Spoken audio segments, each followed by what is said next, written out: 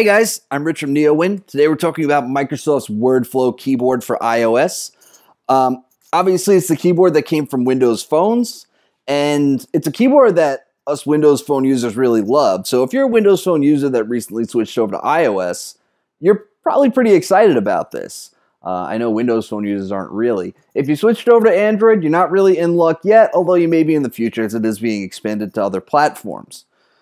All right, and also Microsoft really seems to be focusing on Android lately, so I'm actually surprised to see it on iOS first.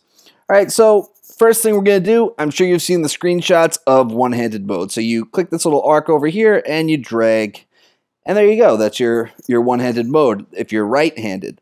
So to go back to the regular keyboard, you just swipe back like that, and if you're left-handed, you just swipe over here. All right, and that's the one-handed mode. These are all part of OneNote, by the way. But the keyboard works well. I have never been a fan of third-party keyboards on iOS before because they're never really that good. This one seems to be fantastic so far. Even the one-handed mode is better than I expected it to be because, I mean, obviously it's like a distorted design. It's not a keyboard design that you're used to, so you think it's going to be tough to get used to. It hasn't taken me any getting used to at all so far, and it just seems to be working well.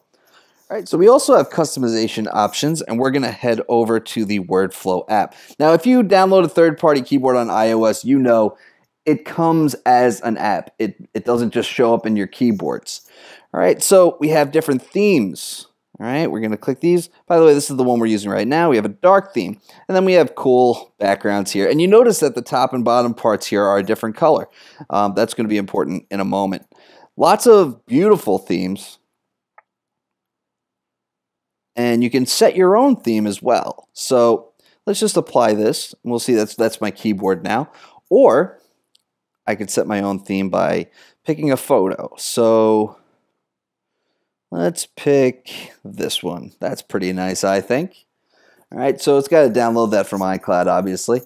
And we're just going to apply crop. By the way, we can pinch to zoom. We'll apply crop like that. All right, and then you could drag the image to reposition. So that's my keyboard now. We have other options. This is for your background there.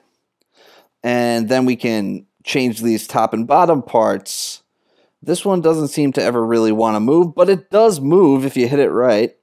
And then we can change that to any color we want.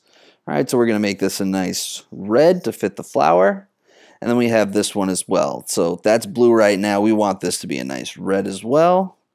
And then we have a new theme, and then we just save it, and we're going to say save and apply. So we can just save it to my themes because it's going to be saved for later.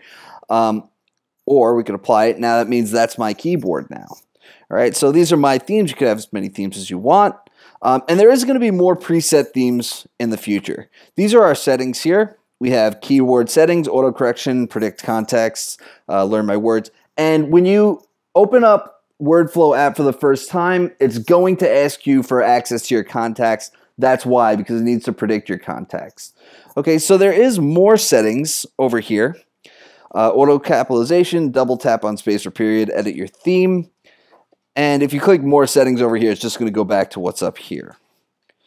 All right, so we can edit our theme, and now we're back here. So finally, how do you set this thing up? I'll show you, just in case you don't know how to set up a third keyboard on iOS.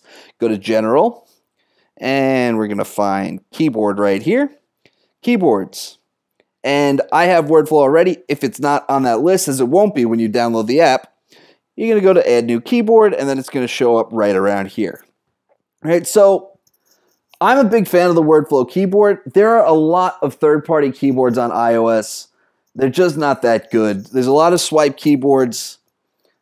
I've found WordFlow to be pretty good in the time that I've used it so far.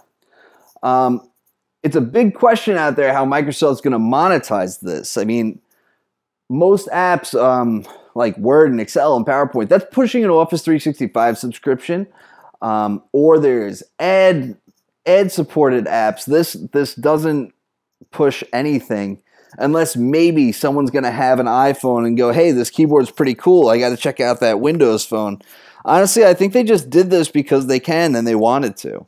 Anyway, guys, that's it. I'm Rich from NeoWin. Have a great night.